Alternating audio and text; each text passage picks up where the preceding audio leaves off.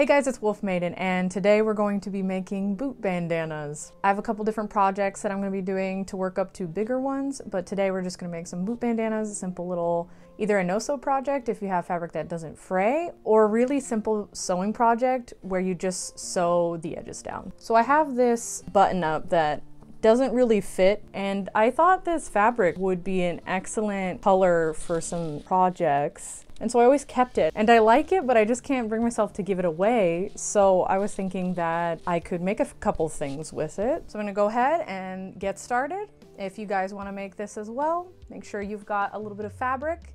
You probably don't even need but a quarter of a yard of fabric to make these. But yeah, let's get started. So the first thing you're gonna wanna do is put your boot on, and then you're going to want to measure it with a measuring tape around the top where you want to be tying your boot bandana. So it should be going over the top part here. The reason why you want to measure this is because you want to see how long you have to make your boot bandana. Everybody's measurements are different. Mine was 11 inches around. With my boot on, that's including the boot's thickness, because it didn't tighten all the way around my ankle there. And the next part is really important. So what you're going to do is take your measurement and then add at least 5 inches, but ideally 6 to 8 inches. So you have a lot of space for you to be able to tie the ends of the bandana into a knot. And the other materials you're going to need besides the fabric are a tape measure, scissors, a sewing needle and thread or a sewing machine and thread,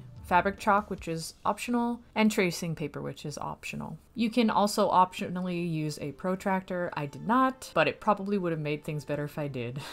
So I went ahead and made my triangle, the length of which should be your measurements plus the 6 or 8 inches. And then however much you angle it is going to be how long the bandana will hang in the back. Additionally, the bottom part there has a little extra length because I plan to hem it once I get the proper thread for it. So however you made your pattern, or if you're just measuring it all out on your fabric, go ahead and do that and outline it. I'm just doing fabric chalk, and I was trying to make sure that I had enough space to even make these bandanas. So luckily I did. And then you just cut out your triangle. Then you're gonna want to hem the edges however you like.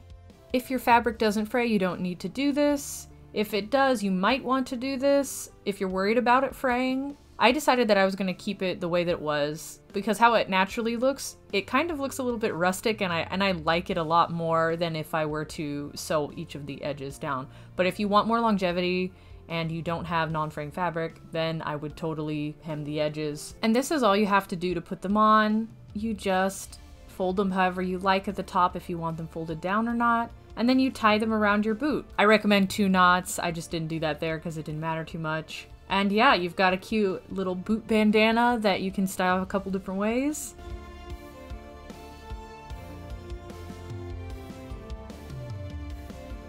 If you fold the top up and lessen the length of the bandana, it also gives it a cuter look. If you don't like the frayed look at the top, you can just sort of tuck it in, or you could tuck in the back.